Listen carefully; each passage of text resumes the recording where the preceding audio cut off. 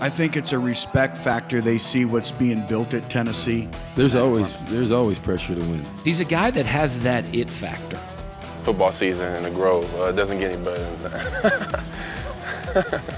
Who will be the face of Florida football in 2015? Well, there'll be this big gator. This group's got to make it happen. Relentless, tough, intelligent. Okay. I don't even want to talk about it. I just want to go out there and do it. No, that's the challenge for me. It doesn't come externally. I want to do it for our players. Do we have enough talent to win? Yes. You're going to tell me the bad news now. Everybody's going for the same prize. That's to win the SEC championship, and that's where we're at. It's going to be a lot of fun.